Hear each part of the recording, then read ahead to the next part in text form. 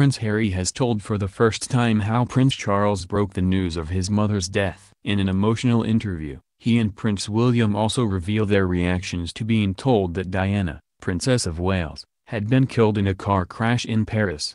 Opening up on the tumultuous 7 days that followed the accident, the princes give a vivid account of how they had to conceal their devastation amid the extraordinary outpouring of public grief.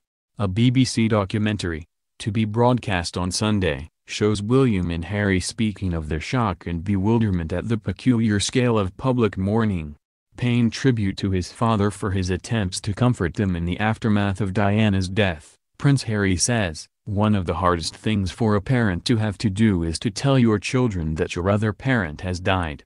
But he was there for us, he was the one out of two left, and he tried to do his best and to make sure we were protected and looked after. But, you know, he was going through the same grieving process as well." Harry says his reaction to being told the news was one of disbelief, and there was no sudden outpouring of grief. William says he was disorientated, dizzy, and very confused. He adds, "I remember just feeling completely numb." "And you keep asking yourself, why me? All the time. What have I done?" The documentary, Diana, 7 Days, marks the 20th anniversary of Diana's death and tells the behind-the-scenes story of the week before her funeral. It features some of the major figures at the time, including former Prime Minister Tony Blair, senior royal aides, and Diana's family. In the film, the brothers praise their grandmother, the Queen, who faced an unprecedented public backlash for remaining at Balmoral with them in the dark days after their mother died on August 31, 1997.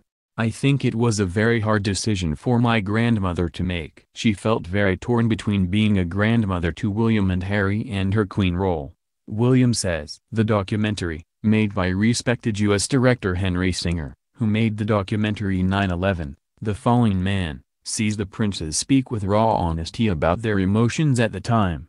It is the third television special one or both of the princes have spoken about their mother's death on in recent months. Meanwhile, there have been another 3 major documentaries covering Diana's death in the past few weeks that they were not involved in.